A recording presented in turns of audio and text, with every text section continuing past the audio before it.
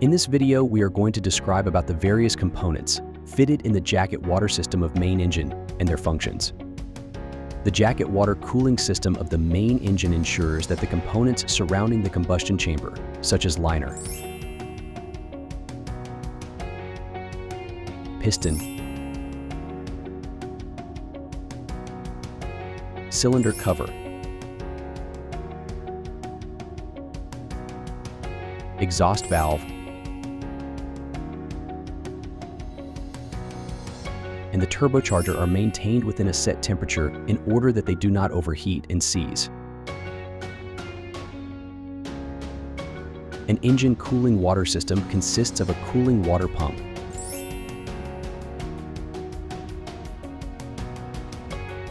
a preheater, a cooler,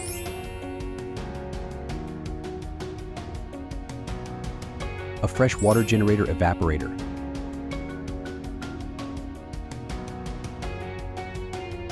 an expansion tank, a deaerator,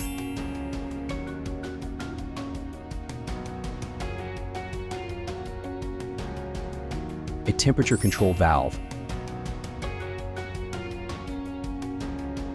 a jacket water temperature controller, and various indicating and transmitting instruments. Now let us see the function of various components. It is required to circulate the cooling water through the engine and other system components. The pump, 2 in numbers, is centrifugal type and driven by electric motor. Always, one pump is driven and the other is kept in standby mode. The standby pump starts automatically when the discharge pressure of the running pump drops below the set limit in the pressure switch fitted for this purpose. The pumps are fitted with a compound gauge in the suction side, a pressure gauge in the discharge side. The pumps have isolation valves both at the suction side and the discharge side. The valve in the discharge side is a non-return valve. The pump sucks the heated water coming out of exhaust valve of main engine and also the makeup water from the deaerator.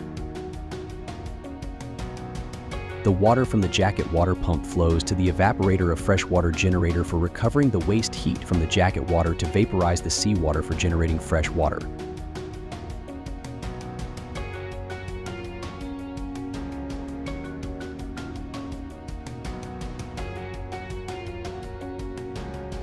The preheater is used to maintain the jacket water temperature above a set temperature when the engine is in stopped condition. Steam is used for this purpose. The entire heat absorbed by the jacket water from the main engine is partly removed in the freshwater generator and the rest of the heat is removed in the cooler. The cooler is seawater cooled.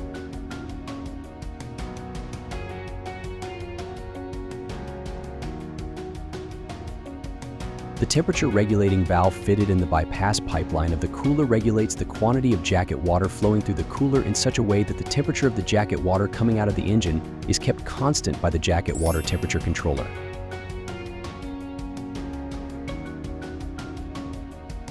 The jacket water enters through the cylinder block above the scavenge ports.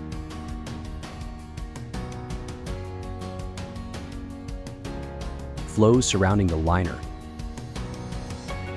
the cooling spaces of cylinder cover, and exhaust valve. The water coming out of the main engine then flows to the pump. In this line, the makeup water line from the deaerator is connected. The expansion tank in turn supplies the water to the deaerator. The header tank or expansion tank. This tank has following 4 functions to fulfill. It allows the thermal expansion contraction of cooling water. It maintains a constant head. It stores and supplies water to the system to make up the loss of water due to leakage and evaporation. It allows the addition of corrosion inhibitors to the cooling water system to protect the engine's internal components. The deaerator removes the air accumulated in the system. The water from the expansion tank is supplied to the suction side of the pump through the deaerator. Hope this video helped you in understanding the jacket water system of main engine. Thank you for watching and don't forget to subscribe to our channel for more educational content.